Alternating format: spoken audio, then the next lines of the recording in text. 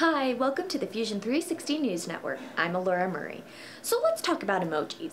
You're either using them or lying about not using them.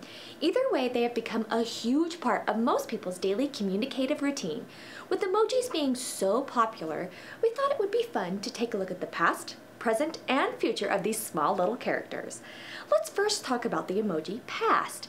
They first started to become popular in the 1990s. They were originally created as a form of communication for those with differing languages. In 2011, Apple created the first emoji keyboard for the iPhone.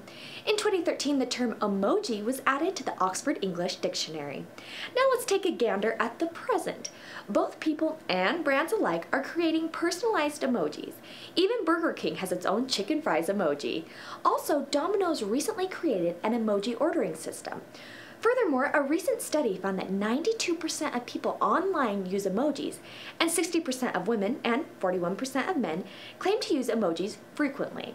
Emoji Tracker reports that the most used emoji on Twitter is the face with tears of joy.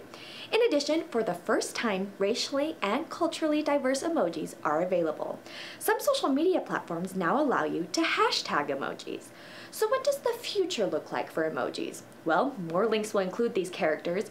American Sign Language hand signs could appear on emoji keyboards, and Sony Pictures is said to be working on an emoji-based movie. I guess you could say it's safe to say emojis aren't going anywhere anytime soon.